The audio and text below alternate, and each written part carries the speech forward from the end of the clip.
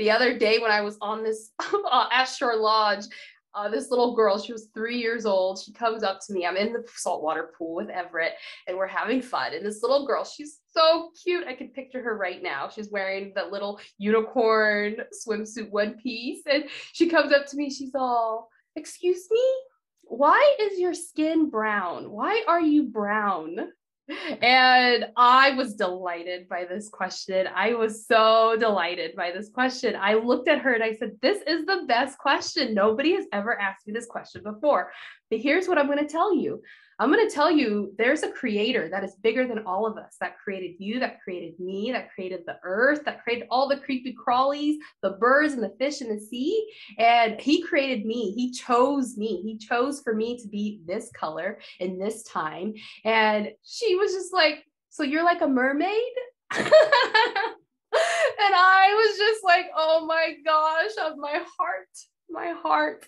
And so it's those moments, it's those connections that like I live for. I live for the connection. And so after that experience with that woman, another download came from the divine. It is that I need to talk to these girls. I need to talk to these little kids. I need to tell them that we were all created for purpose, that we were all handcrafted, and that yeah, we're all one, we're all connected. There is no separation, and they need to hear this now while they are 3 years old. They need to know. If they want to conclude that with "I'm a mermaid," that's fine. But I want to plant that seed in their minds that they're unique and they're an expression of God, of the divine. And I want them to know it. I want them to know it like they know it, like they know it. And that's what that little girl showed me. And so I want to get on that speaking circuit of speaking to these kids at this age where they need to hear it. And I want to tell and share my story of wanting to hide, of wanting to